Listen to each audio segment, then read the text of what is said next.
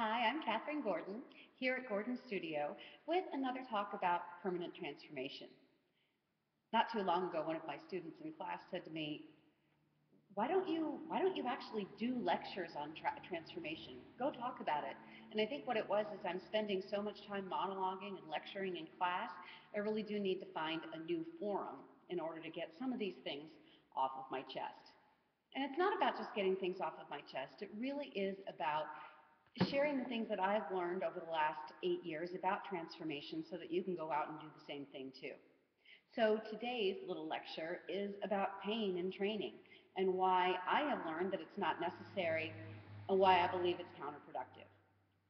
I like to say it's kind of like romance training. If it hurts, you're not doing it right. For too long, there's been this admonition about no pain and no gain and go for the burn and these kinds of sayings.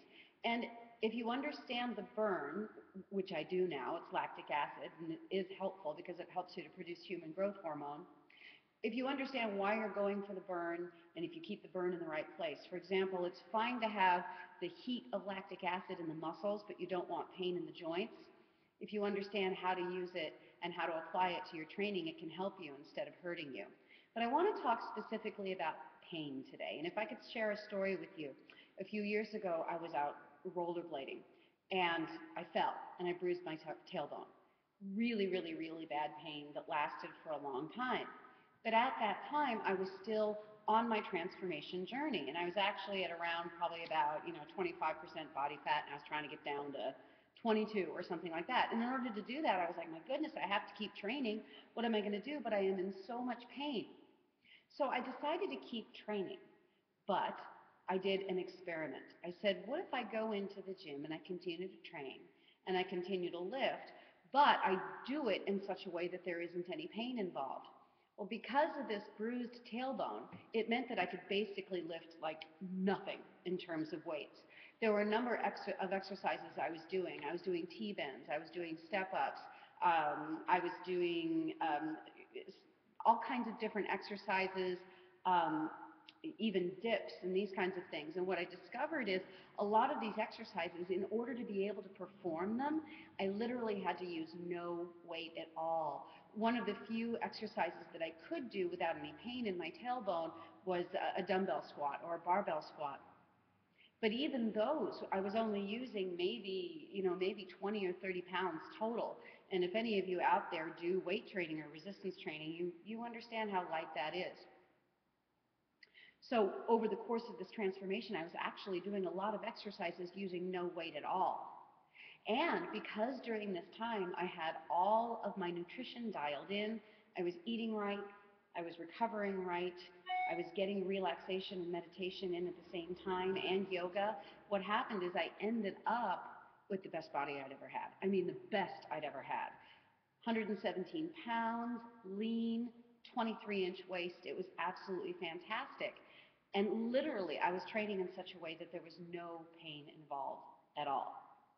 So over time, I've done more research on how is it that this totally pain-free method of exercise got me such good results. Why would that be when everybody is telling you to work harder and get one more rep and do that hard rep and go to failure? Why in the world would a pain-free technique work so well? And I believe that there is a hormonal answer to this question. And I think it has to do with cortisol. And I believe that training with chronic pain, it is very likely that it increases our cortisol level. If you train with chronic pain, cortisol goes up, and it tends to, when you've got too much cortisol flowing in the bloodstream, it causes you to break down muscle in the extremities and store it as fat around the middle. And I will continue to do more research and show you the research and studies that show that.